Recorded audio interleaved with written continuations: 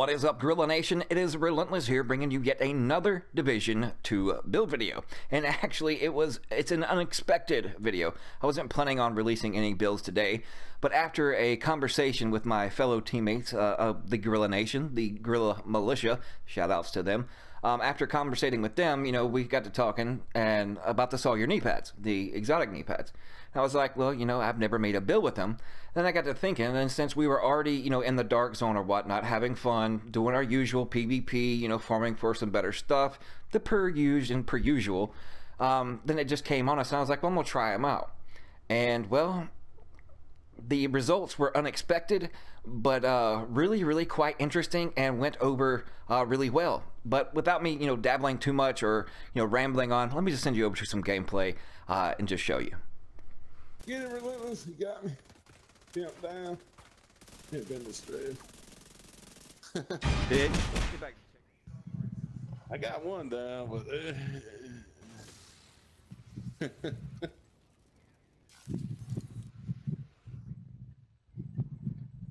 oh, he revived.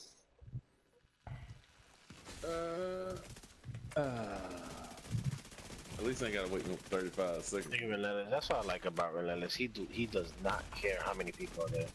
I know. He got on negotiators. As you can see, it kind of actually, well, for me personally, it went better than what I thought it would, and it actually is really effective. And if you don't know what the Sawyer knee pads are, basically, one of the talents is short circuit, 80% jammer pulse charge speed, which is you don't even have to use the jammer pulse or any kind of pulse in general at all. And of course, the first wave tech. Disruption effects now destroy hostile skill proxies. After staying in cover for 4 seconds, you gain the lead by example buff.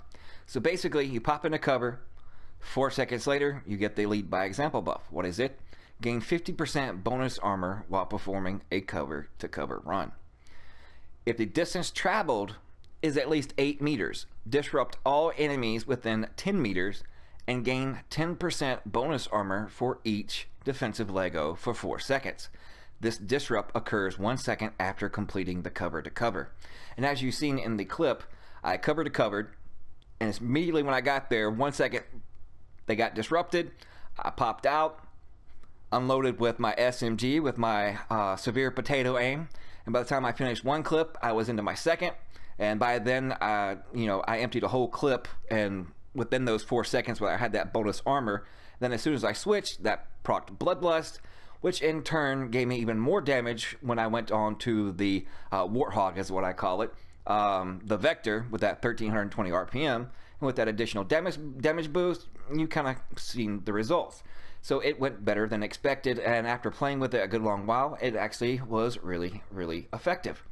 Especially with, with hives and seekers and drones and defender drones and people using, high-powered, rifles within cover, the way it is where you can be tanky and pretty much, 3 to 4 tap somebody. So the cover-to-cover works out really well, especially when you're with teammates, because while they're focused on them or not paying attention, or since I'm on console, hard for them to more or less peg me as I'm doing that cover to cover, especially if you don't more or less telegraph what you're actually doing. Get up there up close, and with that additional armor gives you a little bit more survivability, so that way you can inflict a lot of damage, and then even more damage with Bloodlust, and you can kind of see where it's going.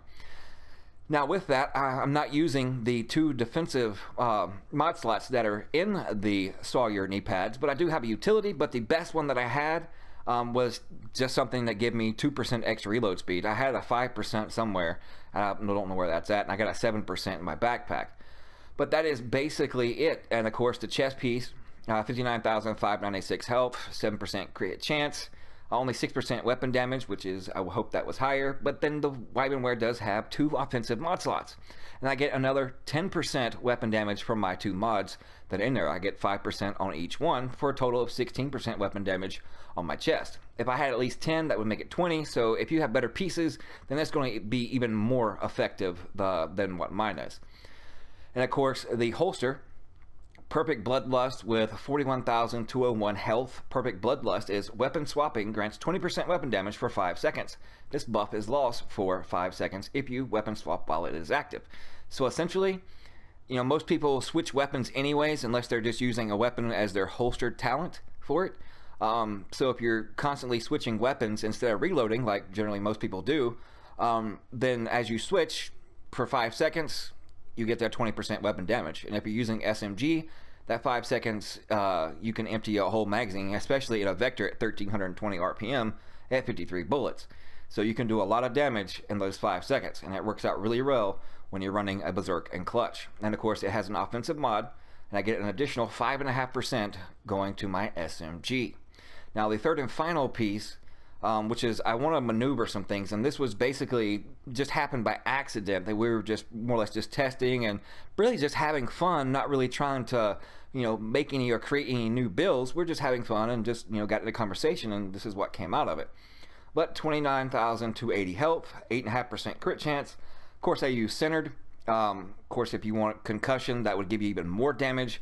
But I have potato aim and on console, so it's not as easy for me personally to run concussion, but you know, it is better for this instance. But I have really no problem getting a kill and then having that 30 seconds of status effect immunity, which really comes in clutch if you don't really have that much hazard protection at all. So these are the things that I would change first and foremost. As you can see on my gloves, I run Suck Me Off gloves. These are the current best ones that I have. 10% SMG damage. I wish the LMG damage or rifle damage was crit chance. And of course, clutch. Crit hits restore 20% missing health and repair 1% of your armor. So it's geared more or less, you want to focus all on your health. And you want your armor popped, because once your armor is popped, then you get the most bang for your buck, the highest potential out of Berserk that one can get when all your armor is gone. And then you survive and pretty much self-heal off your crits. So it's high crit.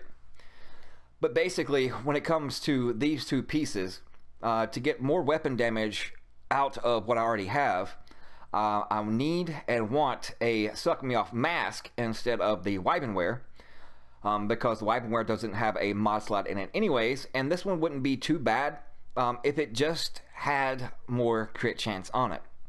So I still have 25,349 health, and restorative does come in handy, because when you do kill someone, since you're surviving off your health pool, you might necessarily need that 30% health proc once, you know, you're in like that reload motion. And you know, once you're reloading, then you're not shooting, and if you're not shooting, you're not critting, you're not self-healing. So that could come in handy. But of course, if you want some hazard protection, you know, that is always crucial in this, you know, status effect meta anyways. So definitely some insulated here would even be better than that health on a kill.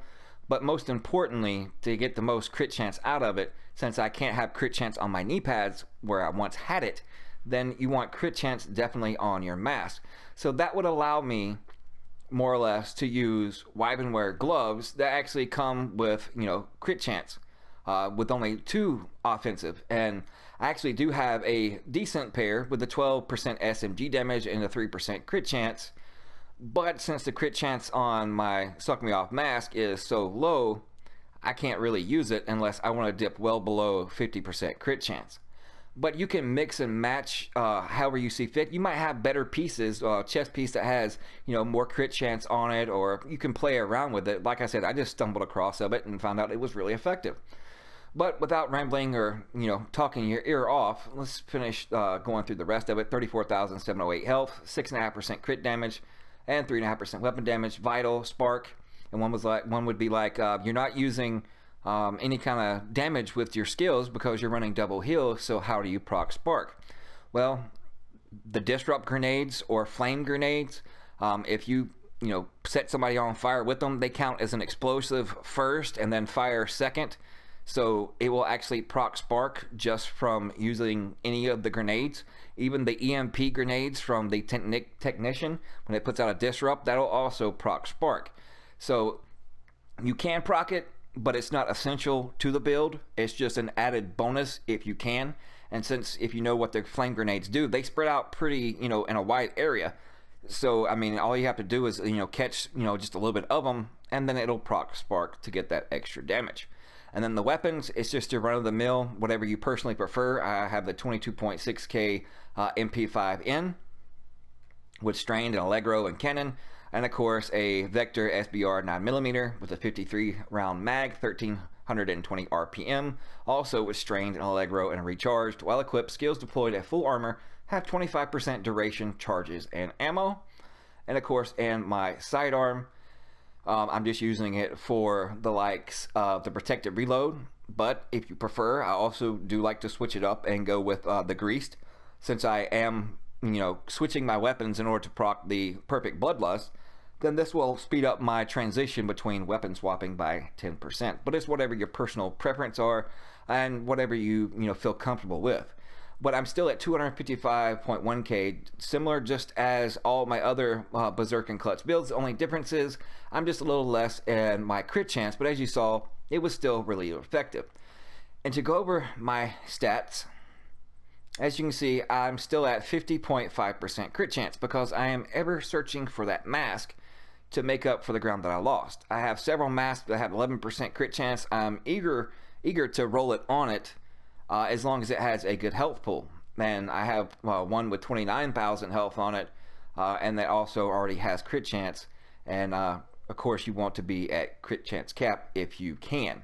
So that is crucial. 43% crit damage, that is before strained.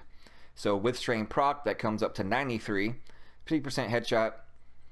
On down, we got 16% all weapon damage bonus, and of course 44 to our SMG because we are missing an offensive mod slot from the Wyvernware knee pads that we typically use. So we lost 5.5% from the mod there. But still super strong, and with the crits, then you still are doing really a lot of damage. And of course 4% explosive damage from that utility mod, which is nothing big. And of course that's the rest of it. But try it out. Like I said, just through a conversation, we kind of stumbled upon it, and I tried it out, and it was actually a lot of fun. And just, you know, getting used to running the cover to cover. And sometimes we saw a bunch of people freak out, like, what was that? Like, I mean, like they've never seen a disrupt pulse before, but they know I wasn't there long enough, more or less, to charge it. They just saw me, you know, running cover to cover, and then it popped, and then it kind of dawned on them. But there's really nothing they could do about it, because once I popped up, you know, I had that additional armor once I, you know, got there, and then got that 40% because I had 4 blues. So it worked out really well. So I'm interested to see if any of you guys or gals out there are utilizing the Sawyer knee pads and how you are running it.